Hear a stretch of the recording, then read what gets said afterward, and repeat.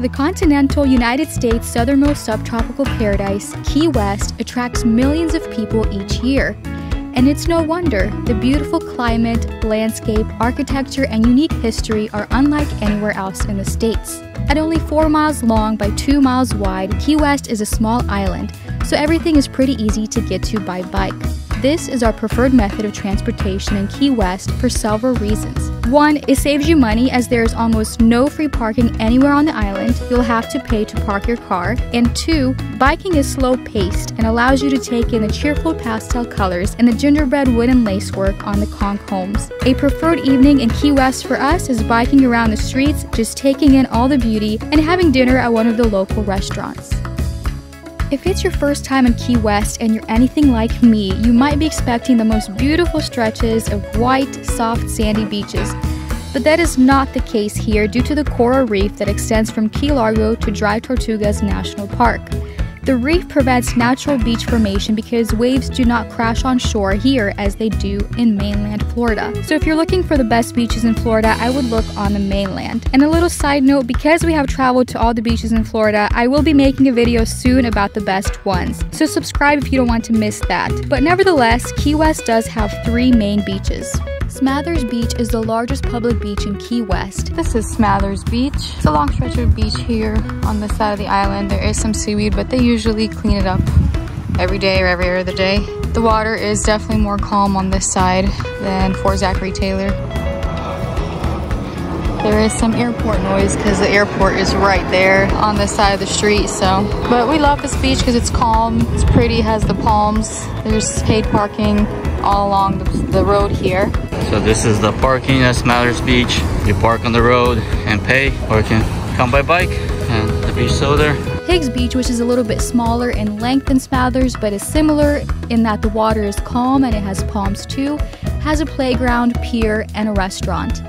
The third beach is at Fort Zachary Taylor State Park. There is an admission fee to get in here since it's a state park. The beach here is more rough, larger waves, and not as sandy as the first two. There are rocks and shells under the water, so I do recommend water shoes for this beach.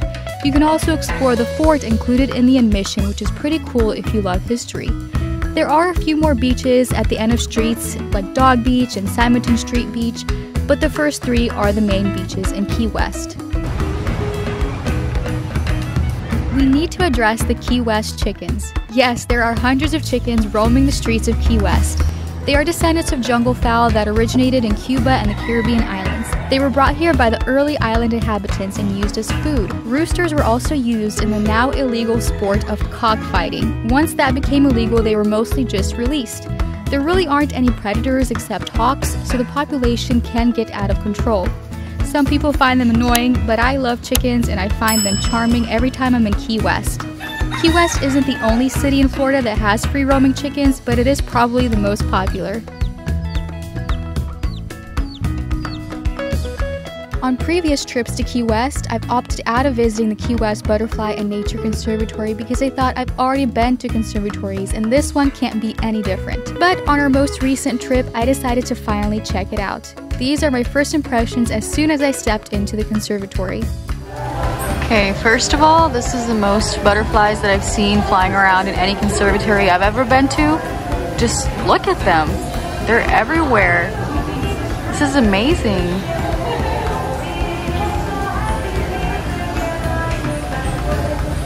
Wow. Oh my goodness, so beautiful. The Key West Conservatory is loaded with all kinds of butterflies. I've never seen so many butterflies in one room before, and all the colorful birds that I've never seen before. They even have a flamingo pair, Scarlet and Rhett. I don't know about you, but I've never been to a conservatory that has flamingos. This conservatory definitely stands out from all the rest, and I'm kicking myself for not going there sooner. It's really like a fairy tale world in there.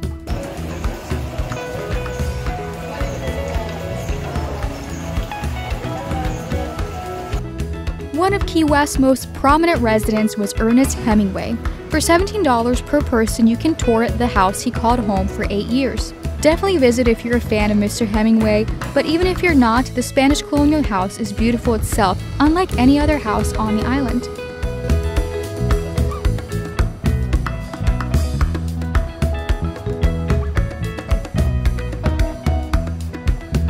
Others visit not for Ernest or the house, but for the cats. The six-toed cats, that is. Yes, that's right. The Hemingway house is home to six-toed cats, which are descendants of Hemingway's own six-toed kitty.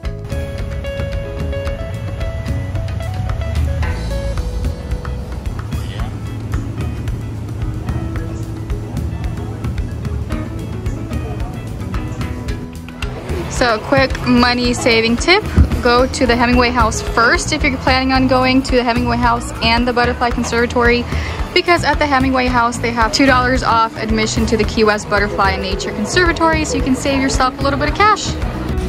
This is the southernmost point. Probably the most touristy thing to do in Key West is take a picture by the southernmost point buoy. During the day, there's always a line of tourists waiting to take a photo by the buoy. Personally, we've never done that since we don't want to waste our time standing in line while we could be doing something fun, but it's there if it's something that you're interested in. Key West is also the end of US Route 1, or the beginning depending on where you start. So there are signs up for that too if you want to check it out. We have been to the other end at Fort Camp, Maine, so it was kind of cool to see this end of it too. We are on Duval Street in Key West, and this is the happening place where everything goes on. There's a bunch of touristy stores, a lot of good restaurants too, and this is a place to be to walk around in the evenings or during the day just to enjoy everything. Since you're on an island, you have to do something out on the water. Jet ski tours, sunset cruises, or fishing charters, take your pick, you can't go wrong. I love seafood and have always wanted to catch a fish and cook it up for dinner that same day, fresh from the ocean, and we did just that. We went with Cora Beth fishing and spent 5 hours out on the water catching our dinner. It was my first time on a fishing charter, so I was a little bit nervous, as with anything you do for the first time, but there was no need to be at all. Captain Corey and Marshall were very kind, knowledgeable about their craft, and patient, as I did end up losing 3 hooks during our trip. We had a great time out on the water. I recommend Cora Beth fishing for anyone, any experience level, any age. As long as you can hold a fishing pole, you're good to go. So we have Captain Corey here with fishing boat Cora Beth, completing our catch for the day. We had so much fun out on the water today. Got lots of fish. We got 12 fish. But talk a little bit about your fishing company. It's for everybody, right? Anybody can come out. Absolutely, yeah. We do like a ticketed boat, so you don't have to have a private charter. It's, you know, if you have a couple people and you don't want to charter a whole boat for the day, you can buy a ticket and we take you out, and it's cool. Everyone gets to fish for the day. You get to, it's not like you sit in the seat and wait for the rod to bend. You're actively fishing all day long, holding the rod, and, waiting for a bite. And when you get a bite, you get to hook it, reel it in yourself, and then you have a crew that comes over and takes care of everything, you know, getting them off the hook and getting them on ice and, you know, all that stuff. So yeah, we've been down here for a little over a year now, and I've been down here since 2005 doing this. Wow. From New Hampshire down to Key West. Yeah, originally from New Hampshire, and we got out of the cold and used to do winters here and summers there, and I've had enough snow for a lifetime. Thank you for taking us out there and taking care of us. It was so much fun. Yeah, thank you guys for coming. I'm glad you enjoyed yourselves. The crew cleans your catch for you. You can take it home and cook it up like we did, or there are restaurants right there like Half Shell Raw Bar that can cook it up for you. You pay per pound.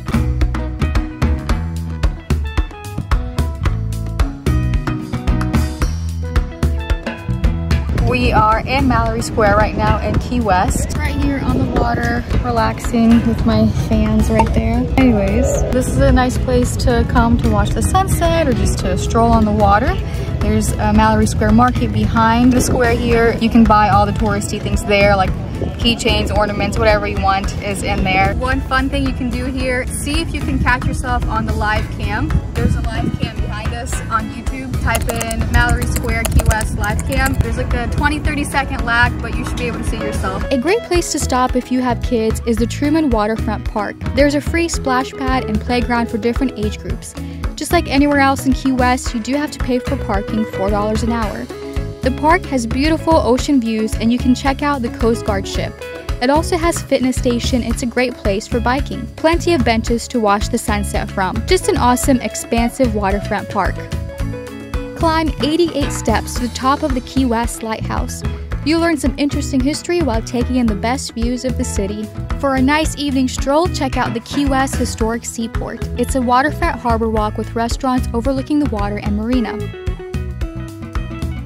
Besides Hemingway House, another must-see historic home is the Truman Little White House.